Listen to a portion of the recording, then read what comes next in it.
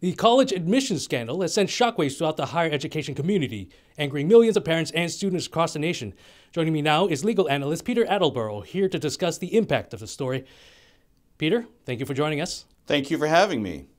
So Peter, obviously many people are upset by this scandal. What's your take on all of this? Well, Cannon, like a lot of Americans, I'm appalled that these wealthy people have gamed the system in order to give themselves a leg up over other wealthy people. Explain what you mean by that. One of the things that makes America great is that here, all wealthy people have the same inherent advantages in life as other wealthy people. Our capital gains taxes and carried interest laws were written so that all wealthy Americans can afford the quality prep school education that will funnel their children into the nation's top colleges. So, for a group of these wealthy people to undermine that through petty bribery and racketeering is really upsetting.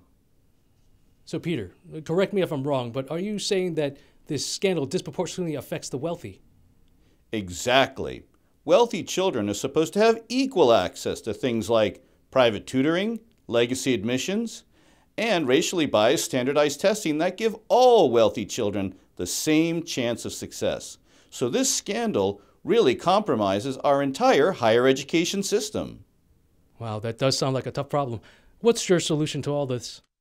Well, there's really only one way to address this, and that's for Congress to step in and pass a law allowing wealthy individuals to lobby colleges directly on behalf of their kids. Wealthy Americans need to know the money they've worked hard to shelter overseas is going to buy their children the quality education they deserve.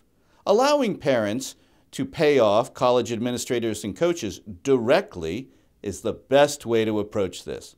Otherwise, our college admissions process is never truly going to be fair.